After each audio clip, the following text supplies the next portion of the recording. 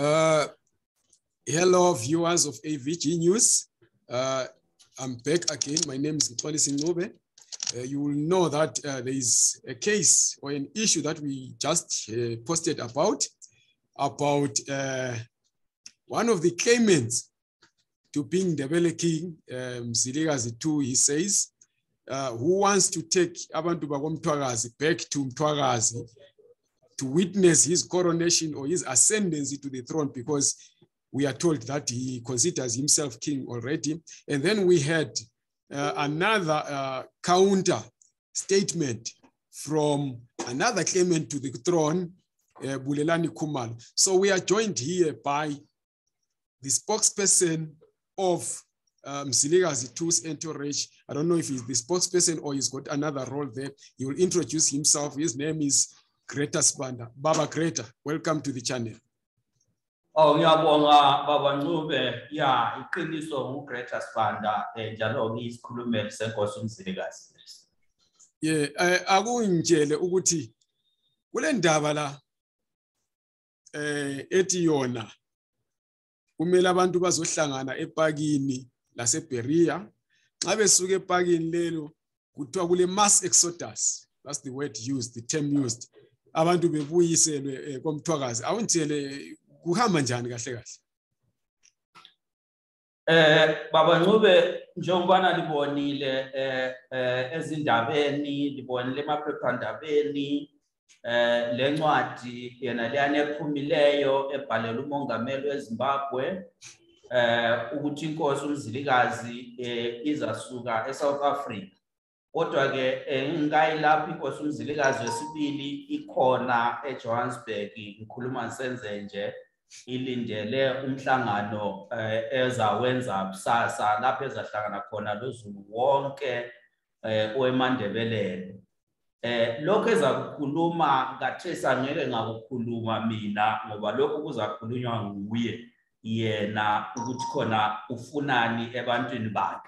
Kodwa yebo yena ukhona uhlelo lonolo lokuthi khona kusasa, I mean next Saturday mhla ka-28 kuzomela ukuthi khona abantu basuke khona ngale laba bazafisa ukuthi bakhaphe inkosi isiza ngapha eZimbabwe, isiza ngapha koBulawayo ukuze izokhulumisana labo futhi belapha koBulawayo. Ukusuka lokhu ke sibe clear, is it a temporary thing kumbeni sebesuka ukuthi sebekhamba okunomphela? Hayi, ukusuka lokhu njengobana usazi mfowethu inkosi okuyisukumise lapha ukuthi khona iyezwa ilendlebe ilamehlo akhona ngaphezulu ukuthi abantwana bayo bayahlupheka kakhulu eSouth Africa. Yikho ithethe lelinyathelo lokuthi khona labo abantwana abangela kudla abangela msebenzi sokufanele ukuthi khona babuye ekhaya. Labo kusho ukuthi nxa bebuye ekhaya babuya nje ukuthi sebezohlala emzini yabo, sebezosebenza endaweni yabo ngoba inkosi iyabe sichayela lokho. Inkosi ithi yona yatshelwa nguJesu ukuthi yona iyinkosi. Kungabe kuliqiniso? Baba kuliqiniso lokho ngoba yena ukholo lwakhe ukholwa kuJesu. Into leyi ephupho liphupho elabuya kudala kuye. Ya ke ngobamba umlomo kaMapho Spanda. Okwenze ngikhulume ngoJesu ukuthi uJesu yena uthe mayelapha emhlabeni akazange wahle wathatha abantu wahamba labo. Wasebesithi hambani lapho elifuna khona. uJesu wathi yena usasichiya lapho ukuthi aqala ayolungisa indawo abe sezosithatha. Manje inkosi kwenza njani ukuthi iqala ithatha abantu ihambe labantu ingakalungisa indawo, ngoba siyazi ukuthi abantu laba basuke ngenxa yokuthi kulohulumende obabandlululayo, kulohulumende ongavumeliyo ukuthi abantu bakhululeke elizweni. Kodwa engakaphumi lo hulumende inkosi sithatha abantu ithi kabahambe. Kwenzakala kanjani khonoko?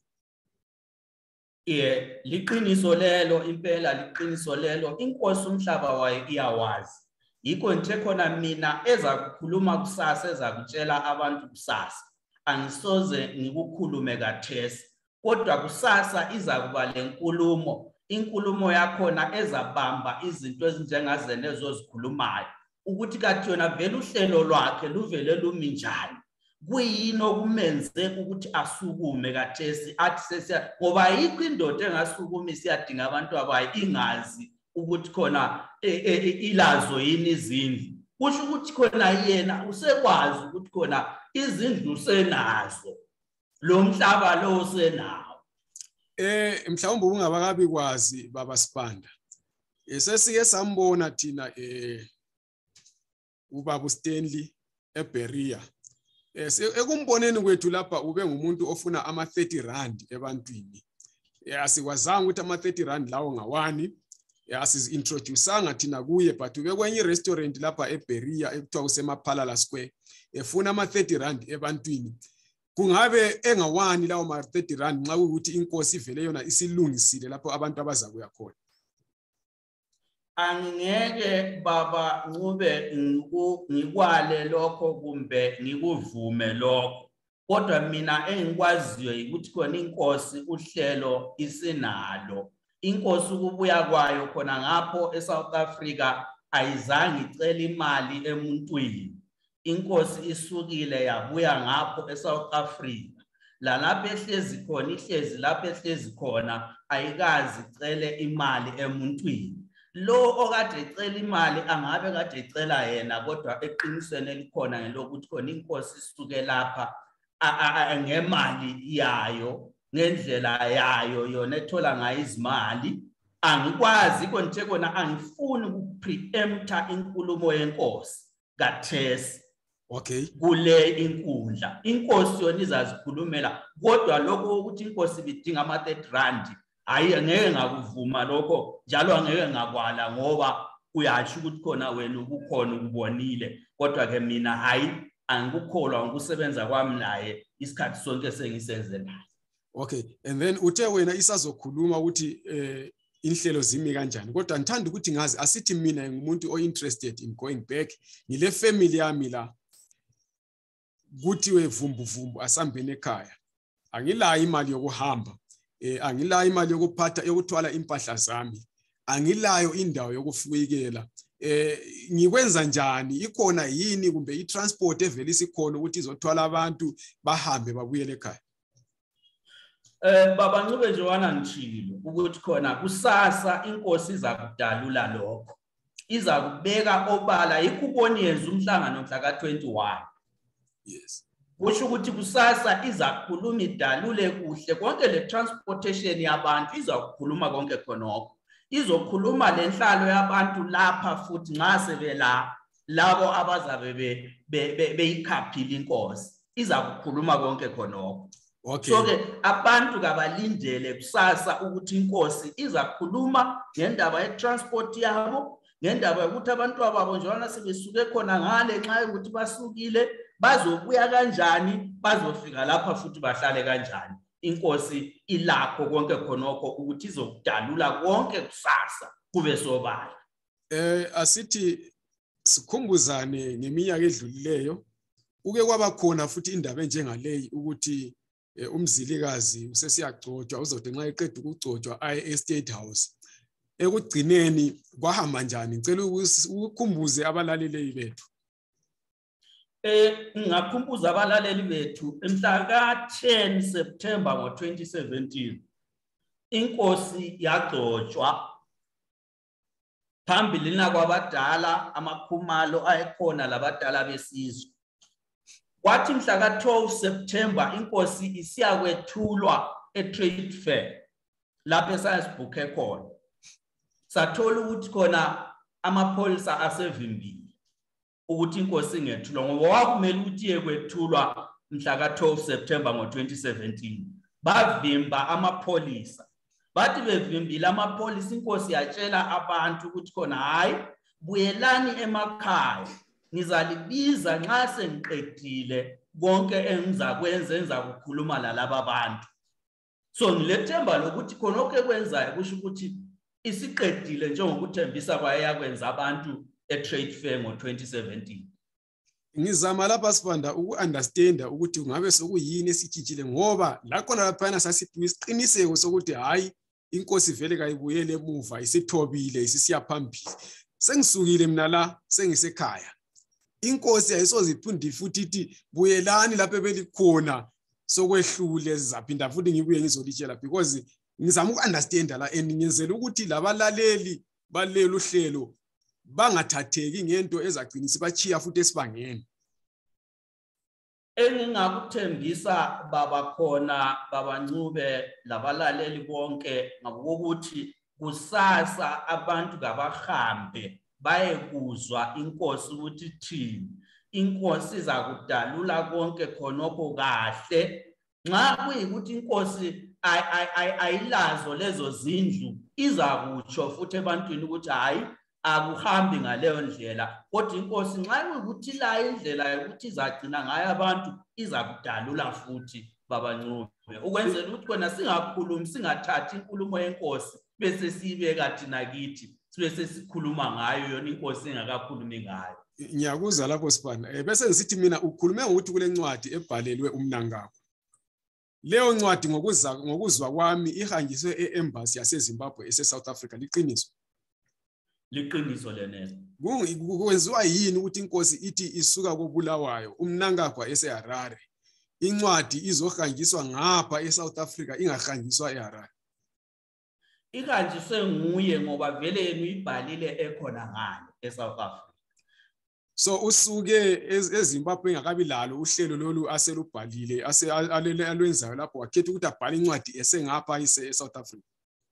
Ube lalo uhlelo konke ube lakho wakwenza ngoba ubengalandanga khonokho kuphela, ube lemhlangano yakade vele ilandile khona ngale eminye leziphathamandla lezo kade ehamba ukukhulumisana lazo, kodwa wasesithi khona yena njengobana ekhona ngale yena ngokwakhe nguye seyithatha incwadi leyo ayihambise yena ngokwakhe. Yikho ubona ukuthi khona ngoLesibili uyithethe yena ngokwakhe wayihambisa. Iquketheni lencwadi?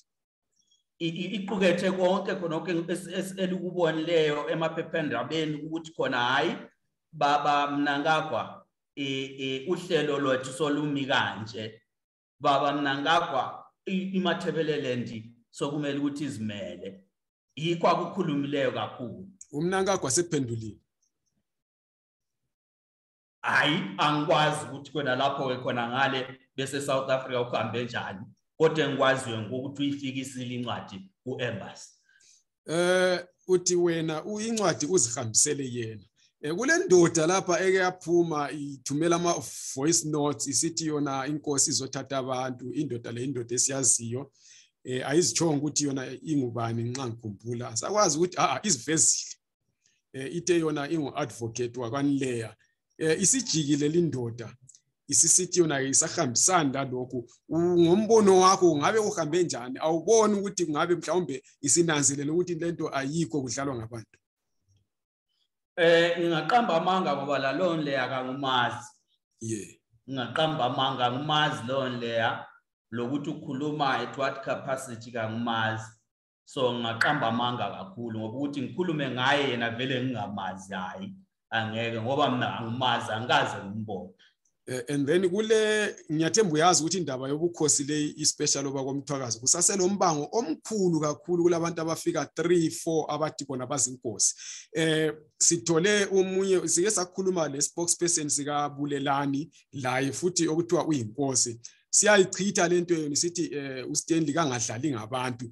Ngabe wena uphendula usithini? Ngithemba uyizwile i-video yakhe i-audio yakhe ekhuluma ngalokho, uthini ngakho wena? Ubaba uBonman umuntu ohloniphekile kakhulu. Njalo mina ngilapha kade sangikaze ngeyisa uBulelani. Njalo angijonganga futhi lokumeyisa. Kanye laye futhi ubaba uBonman anjonganga lokumeyisa. Kodwa ubaba uBonman Khumalo akafuni ukukhuluma iqiniso phambili komphakathi. Ngimzwile ekhuluma. Konke akukhulumileyo nguzwile, kodwa ke akafuni ukuthi akhulume iqiniso phambili kwabantu. Alubana ngabe ube indoda epheleleyo ube kumele ukuthi ngakutshele umphakathi iqiniso. washo ngoba nizile sengenisa le politiki ethi kona nguchuma engenisa le politiki yokuthi hayi uhambile wazwafika khona le elokuzeni ekhaya kibo kaMzilikazi wesibili. Konke khonokho kuyamangalisa ukuthi kona nxa esithi nguchuma kanti uchuma ubevele edingani kokhumalo. Bona bakokhumalo vele okwenza ukuthi baze baye khona le echolocho kibo ka Stanley Raphael Khumalo kuyini bebevele befuna ukuyadingani nxa bengamazi bemthi nguchuma eqinisweni lokuthi ubaba uKhumalo kamele iqiniso. Ubaba uKhumalo nxa ebona ukuthi khona uStanley Raphael Khumalo asiyonkosi akuncedisizwe ukuthi khona angenisa ipolitiki athi nguchuma. Akusincedisizwe lokho. Kodwa nxa esala ngale atsho ukuthi khona hayi uKhumalo sibili siyamazi ngoba basebenze bonke. UBonman kaMphumputhi uStanley Raphael Khumalo ngabantu abasebenze bakhule bonke. Uthi bakhule bonke kodwa yena umazi enguchuma. Ngabe uStanley uke wasisebenza yini isibongo sakochuma? Isibongo sakochuma uStanley usebenzisile kakhulu. Njalo uBonman nxa sibakhule bonke uqamba amanga njengomuntu omdala abakhulanga bonke kodwa bahlangene sebelapha koBulawayo. Luana la esebuya enguKhumalo uBonman enguKhumalo la esingeke sakuprove ukuthi la unguKhumalo ngoba kasikwazi ngaphandle ukuthi khona yena lesibongo seneso kuphela. Ukuthi ngaba ngumzukulu wakhona ngale koKhumalo kodwa sikudingi konke khonoko. uStanley kaThesu ube nguchuma wazotshintsha isibongo sakhe way back ngo2009 bese kuthi waba nguKhumalo ngo2009 waba nguKhumalo lakaThesu isithupha sakhe sibizwa uKhumalo. Kochuma uStanley uyakukhuluma kahle ukuthi ufike njani. Kochuma ufike ebalekela uLobhengula ngoba inkosi uLobhengula ibibulala abantu ngoba yabulala lokho kwakhe kabuhlungu kakhulu okumzwisa ubuhlungu lakaThesu la uStanley. Kodwa ubaba uBonman nxa esenza njalo engafuna ukutshela umphakathi iqiniso sokungathi thwa khona la yakwenzayo loBulelani ngamadlwane ngoba akumelanga ukuthi iqiniso ungalikhuluma ngoba kaThesu thina sinja singeke sithi uBonman asowakoKhumalo kuzabe kuliphutha elikhulu lelo. Angobamba umlomo lapho sibanda asithi thina ngoKhumalo bonke ngoba njengoba usitsho asila proof yokuthi ubani isibongo sakhe yilesi ubani isibongo sakhe yilesi asithi ngaboKhumalo bonke. Kodwa benjalo bengaboKhumalo kulombango omkhulu endabeni leyo yobukhosi. Siye sakhuluma lo mfowabo kaBulelani ophethe iKing Lobhengula Foundation lapha eGrahamstown laye ulakho akusolayo futhi ngaye umfowabo uBulelani uthi kabaxabani kodwa layo sola the process that was followed ukuthi kuvuke sothi uBulelani uyinkosi. Kulo Zwide futhi ekhaya laye futhi uyasola ukuthi kulezinye izinto ezingahambi kahle. Kulomunye othiwa ngumcijwana. Ngombono wena ukuqula lika Stanley yini okumele elivimbayo ukuthi ke kuhlanganwe wonke umuntu ozithi yena uyinkosi kuhlanganwe kudingidwe lolu daba osoluhlukanisa abantu endaweni yokuthi lubahlanganise kuphumele sisombululo esisodwa yini elivimbayo? Liqiniso lelo elikhulu kuthe ngo2016 bahlangene laba bantu bonke uStanley uBulelani uPeter Zwide umuntu wayengekho ngumcijwana kuphela. uStanley wakhuluma ngoba kwathiwa bonke bakhulume. uStanley wakhuluma wathi ekhulumile uStanley abanye laba zange bakhulume kodwa uStanley uyatsho uthi khona yena kuqhakathekile ukuthi sihlangane ngoba wabatshela abadala wathi hayi badala kumele ukuthi sihlangane njengoba kaThesu sihlangene base besithi bona hayi sizahlangana sokulaphana kwaba njalo bahle bamkhupha bangasamnxusi futhi eqoqweni lamaKhumalo.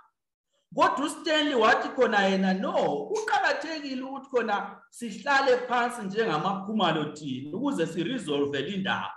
Nxa kuyikuthi kukhona umbango kukhona ukungazwisisani uStanley wazi wa offer even le DNA test ukuthi singahamba sonke kathe siye ku DNA test sonke. Amanye amadoda ala athi khona wona haya kudingeka ukuthi siye ku DNA test. Kwaba indaba yokuthi khona ubukhosi lobu baqina endlini kaLobhengula, therefore kumele ukuthi kuye endlini kaLobhengula. uStanley wathi hayi ubukhosi ngobendlu yangakithi. Bungebendlu yangakithi uLobhengula laye wabuqhwa. Kodwa uStanley is prepared ukuthi ahlale phansi labafowabo kuthiwe iron out this problem ukuze abantu bemathebeleni bakhululeke, ngoba kuyiconcern kakhulu Ncube labalaleli khonokho okwenzakalayo, ngoba khonokho okwenzakalayo yikho kudelaya ifreedom yabantu bemathebeleni. Yikho ke sonke njengomphakathi sifisa ukuthi ngabe bayahlala phansi laba bantu bengamakhumana, bengachiyi amanye amakhumana, kodwa bahlale phansi ukuze baphume lento eyodwa. Okuyikhona okugqugquzelwa nguStanley. uStanley yena ngaphandle kwakhe enguStanley, bakhona yini abafowabo wena obaziyo ukuthi hayi nampa labo basukuma bayavuma bathi hayi thina singokhumana? Kakhulu. Ngingakhola amagama lawo amakhumalo amaningi lapha koBulawayo esikhuluma lawo every day. Lamhla egcotshwa njana ngutshele mhla ka10 September. Sibe silabo Mbizo, sibe silabo abakahlangabeza ababekhona, besilabo abaningi siyakhuluma nabo lakathesi. And bayatsho nabo ukuthi khona hayi iqiniso likhona lokuthi khona uhlangabeza nguye, kodwa kuqhakathekile ukuthi khona amakhumalo wonke ahlangane azabe lomqondo owodwa. Uthi wena bathi uhlangabeza nguye, bayatsho yini lokuthi uStanley ngomunye wabo? Batsho kahle uStanley lakathesi lapha abahlangana khona ngahlangana loPZ. Nxa ngingakutshela kathesi last year ngoJune uPresident Mnangagwa kuya la babizwa iCouncil, iCity Council, ngelokhu zithi traditional day whatsoever leyayikhona uMnangagwa zapho yaza egcekeni lenxwala zayenga, babizwa iCouncil. uStanley wahamba khona ngale bahlangana lamantungwa wonke, bafika bakhetha abantu okwakumele ukuthi bayehlangana loPresident uStanley ekhona engumfowabo. Manje kwenziwa yini ukuthi bakhanye bonke laba abanye bemchitha? uPZ nguPeter Zwide angithi? Ngike ngezwa esenza enye interview esithi ebuza futhi kanti isibongo sawokhumalo sesibongo uDojwa lanoba ngubani, wena uthi bebehlangene, kungabe kwenziwani la? Yiko ngikutsho ukuthi khona ipolitiki ingaba ngenye into, kodwa uPeter Zwide uPZ nguye owanxusa uStanley ukuthi khona Stanley buya kulomcimbi sibiziwe iCouncil. Nguye ngumfowabo lakathesi lapha abahlangana khona Ncube ngutshele bahlangana ngumfowethu ngubhuti ngumnawami. Okay. Then bese ngithi mina ngoba isikhathi sethu sesizaphela, asithi thina inkosi ikhulume kukhulumayo kusasa, abantu basukume baye eZimbabwe, ifike ingenzeki lento yonke le ithenjiswa abantu batshela ukuthi benzeni nxa sokunjalo, especially kiyo inkosi la kuwe isikhulumeli sayo. Ngifuna wena uzifake your head on the block. Mina baba angifuni kuba negative ukuthi ngikhulume ngento negative because mina vele ngihlezi ngipositive. Angiboni ukuthi uStanley Raphael Khumalo ngokuhlala kwami la ngokusebenza kwami la kusasa uzamislead abantu. Angiboni. Kodwa angifuni kuba negative ngendaba le ukuthi khona kungafika kube nje hayi. Mina ngipositive ukuthi uStanley uzaguide abantu ngoba uStanley he is a king, ngumuntu ofisa ukuthi abantu bakhe ngabe baphila kahle. Yikho ngikutshelile lokuthi khona ngetrade fair nguye owathi ebantwini kangifuni ukuthi nxa sizothatha ilizwe lethu kube kufe ngisho lempukani kumbe lobunyonyo, kasifuni ukulinyazwa kwabantu, kasifuni. He is a responsible king. Abantu bakhe abavikela, kafuni ukuthi abantu bakhe balimale, kafuni ukuthi abantu bakhe bahlupheke. Ubudlelwano bakhe lohulumende kaMnangagwa bumi njani? Ubudlelwano bakhe uStanley busebaleni ngoba uStanley iposition yakhe kayifihlanga ku government yeZimbabwe. Iposition yakhe is very clear. Uyatsho ukuthi khona iposition yethu imi kanje, iposition yethu sifuna ukuvuselela ubukhosi bakithi, sifuna ukuvuselela ilizwe lakithi. Ungakhangela kathesi lo Mnangagwa laye useze wahlonipha labo Mtshana Khumalo kathesi wabanika ama-hero status okutshengisa ukuthi uyavuma ukuthi khona kwaba le kingdom, uyavuma ukuthi khona iMatabeleland it was a kingdom. So uyavuma futhi lokuthi ngabe ukuvuselela kwalokhu according to iside lika Stanley kutsho ukwehlukanisa iMatabeleland kumbe ngithi uMthwakazi leZimbabwe kumbe ikuvuselela ubukhosi kodwa iZimbabwe iqhubeka iunitary. Ikuvuselela ubukhosi bakithi baba Ncube labalaleli, ubukhosi bakithi bube buvele buzimele engabuthi mina bu independent. Inkosi ibiyona kade ichayela amabutho, ibiyona kade ichayela development, ibiyona kade ichayela yonke into. Lokho phela ngikuziswa ukuthi baba Sibanda baba ngikubuziswa ukuthi ngoba siye sabona uMnangagwa giving a warning to abantu bomthwakazi sithi yena iZimbabwe will remain a unitary state, sithi lizokhuluma lize liguge lize life ilokho unitary state. Wena uthi ubudlelano babo busebaleni sebetshelene uStanley usembhaleni uMnangagwa emtshela khona ukuthi unyawo soluhanjwa yilolo. uMnangagwa yena usedeclareile ukuthi iZimbabwe will remain a unitary state. Ubuye futhi Sibanda uthi wena uStanley uthi yena kafuni kufe even lempukane. Angisazwisisi kwenziwa njani lapha? Is he praying for a miracle ukuthi kuvuke kuphonga uqhezukana? What exactly is he hoping on? Yeah, yikho ngikutsho ukuthi khona baba nxa ukhangele uStanley Raphael Khumalo la ngendlela abuye ngayo ubuya ngepeace, yikho engafihli futhi la kuhulumende waseZimbabwe ukuthi vele yena uhlosele. Let's talk about the Jesus factor here. Abantu abamnyama abalindanga ukuthi kuze kubuye umlungu afika abatshela ukuthi kuloNkulunkulu. Bebevele beloNkulunkulu wabo abakade bemkhonza ngezabo indlela. uJesu weza lo mlungu wafika wasitshela ukuthi yena kuloNkulunkulu ongcono kulalowo abantu abamnyama okumele akhonzwe ngendlela ezithile, ochisa abulale laba abangamkhonziyo. uStanley nxa esebuya yena etuvuselela ubukhosi ubuya ngendlela yona leyo eyabelungu abayiba babhidliza lobo bukhosi. Athembakale njani kumthwakazi umuntu onjalo? Bensithi baba ngicacise lokhu kumphakathi wonke la kuwe futhi baba Ncube ukuthi khona uStanley kathesi usebenza lezinyanga zakomthwakazi. uStanley usebenza lamagrupu wonke akomthwakazi. uStanley uyinkosi, uStanley uyazwisisa ukuthi abantu balenkolo ezijiyeneyo, abantu benkolo ezijiyeneyo baqhubekela phambili besenza inkolo zabo. Le mthandazo yena lezinyanga ikhona enziwayo kusenzelwa isizwe senesi. So ngicela ukuthi khona yena le into besobala phambili nakwamphakathi wonke ukuthi uStanley ukholo lwakhe he is not forcing it ebantwini. Njalo uStanley uyahlonipha inkolo vele zonke. Yikho ehlanganela labantu bonke bona bengikhuluma ngabo. Ngeke ngixolise kancane. Ngibona iconfusion lapha Sibanda. uStanley ngumsabatha ngithi. Ngingumsabatha la. Esabatheni izinyanga lokholo le sabatha into ezingahambelani.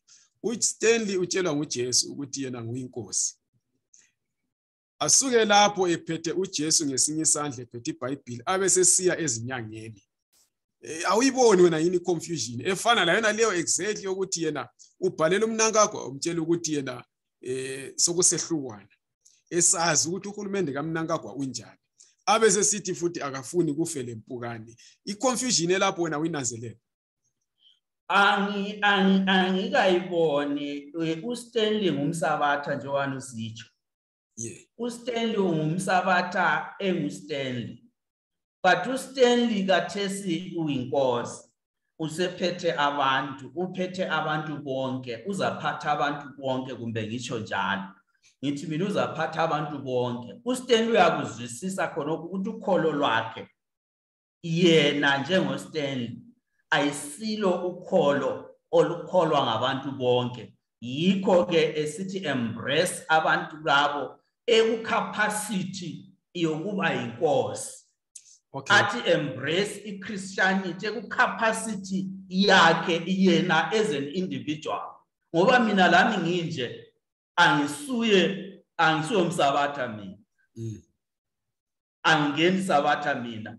Njalo kangikho emachechi mina. Mina ngikholwa ukuthi khona mina isintu sami engilaso yiso lesesisebenzayo. Kodwa mina lo Stanley sisebenza emsebenzini wesikhosi. Siyasebenza kuhle, asila nkinga. Yena nxa evuke siye esabatheni uye esabatheni, mina nxa mvuka nilele. Kodwa nxa sesibamba into yesizwe sesibamba into yesizwe. uStanley, that's the kind of him abantwini abangamaziyo. Okay, and then kule ngeke ngambona mina eBerea futhi. Ngithemba uyakwazi ukuthi this is not the first time ebiza abantu eBerea Park. Bekungela abantu abatheni and labo ababelapho bebemgxeka kakhulu. Uthe wena usomuntu onegative, umuntu opositive. Ngombono wakho ubona engani kusasa kuzaba labantu abangakanani and asithi thina bengabuyi futhi abantu kufanele ukuqala next movie yena izoba yini? Baba njona ngishilo ukuthi khona eSouth Africa kulabantu bakithi ayisikho lapho kulabantu khona abanengi bakithi eSouth Africa. ESouth Africa kulezisebenzi abantu abahamba ukuyadinga ukusebenza. Kodwa inkosi njengoba sifikile eSouth Africa, inkosi sisitsho ukuthi eSouth Africa ngizwa lokhu, le ndlebe zami ngizwa lokhu, ngibona lokhu. Ebantwini bonke abese-South Africa abahluphekayo behlutshwa ukuthi khona kabasela okukwenza eSouth Africa.